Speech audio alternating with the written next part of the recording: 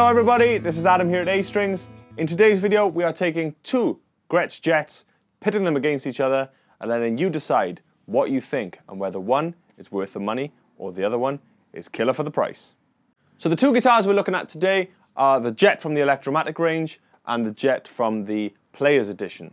Now both guitars are very similar. I'll go through the specs for you in a minute, but this video is all about pitting the two against each other, seeing what the Electromatic can really do, and giving you an idea if you wanted something a bit more special, a bit more aesthetically appealing, maybe you think this one is nicer. I'm not going there. Then we'll give you an idea of what the Player's Edition sounds like as well. So here's some specs. First up is the G5220 from the Electromatic range. This guitar features a chambered mahogany body with a laminated maple top, mahogany thin U-shaped neck with a 24.6-inch scale length. We've got a black walnut fretboard, 22 medium jumbo frets with a 12-inch radius, and our pickups are the black Broadtron style. Next up, our Player Edition is the G6228, chambered mahogany body with a laminated maple top, mahogany standard U-shaped neck with a 24.6-inch scale length. We've got a rosewood board, 22 medium jumbo frets with a 12-inch radius, and our Tim Shaw designed Broadtron BT65 pickups. So looking at the specs of the guitars, very similar. You know, we've got chambered mahogany bodies, mahogany necks, we've got the laminated maple top. Different pickups, that's going to make the world of difference, especially in this kind of test, in this scenario. And different fretboard woods. We're not going to hear that, we'll feel it, and I'll tell you if they feel any different and what that feeling of the black walnut does with the guitar. Aesthetically, yep, they are different. You know, we've got the age binding and age style with the Player's Edition, the old school logo as well. But the question is it worth 4 times the price of the Electromatic? That's what we're here to decide. So, should we talk about chain? Yep. Yes! So, either guitar, straight into the Fender Hot Rod Deluxe Mark IV. That is the new one for 2019.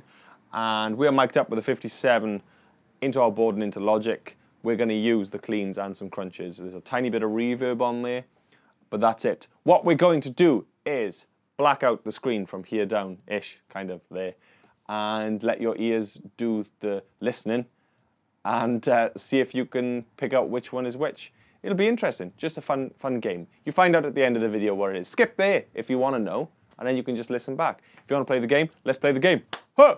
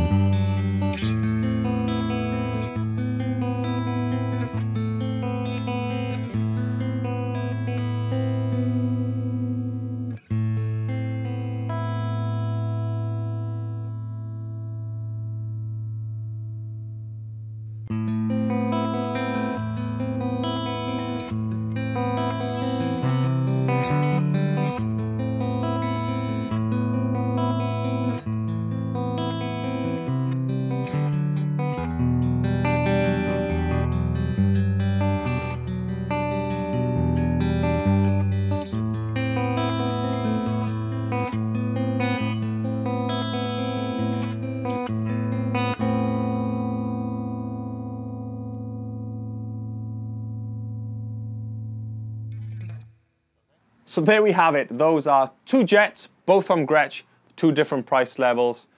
What did you think? You know, with the Player's Edition, you definitely are getting the aesthetic value. You know, there's more hands-on you get in the case. You know, you're getting the old school styling, the aged hardware. It feels different. It's a little bit lighter than the Electromatic. Obviously, each guitar is ever so slightly different. It's a little bit lighter to play, but you really, really can't knock something like the Electromatics. I mean, even with the Gretsch Streamliner stuff, you know, the playability of stuff from that price point is crazy playable. So there's never an issue in our experience with Gretsch and their playability and their quality control and things. It's always been outstanding. And the one thing we did say when we were setting up the video is how good the Electromatic Jets looked, even compared to something like the Player's Edition. As always, there's a big conversation about the factories that these are made in, the Electromatics being made in China, the Player's Edition being made in Japan. As you know, the Japanese Gretsch stuff is very, very, very, very, very good. So a big thank you to our YouTube viewer, Centrori, for suggesting this video. Here it is. I hope that you find the answers you are looking for. It's like Star Wars, isn't it? Find the answers that you are looking for with these two guitars. We are A-Strings. We are a music shop in South Wales in the UK. Find us at...